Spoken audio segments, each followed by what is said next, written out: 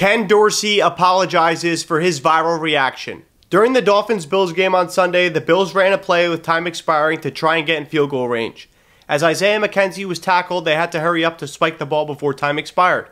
They could not, and it resulted in a loss. When they cut to the camera to the booth upstairs, they caught Bills offensive coordinator Ken Dorsey going absolutely crazy. Yesterday, he spoke in front of the media about the video. Check it out.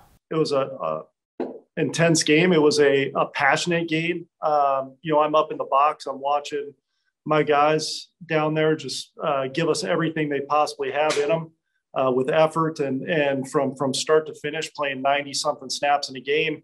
And, it was a playoff atmosphere. A lot of credit to the Miami Dolphins. And obviously we weren't on the winning end of it. So it's frustrating and,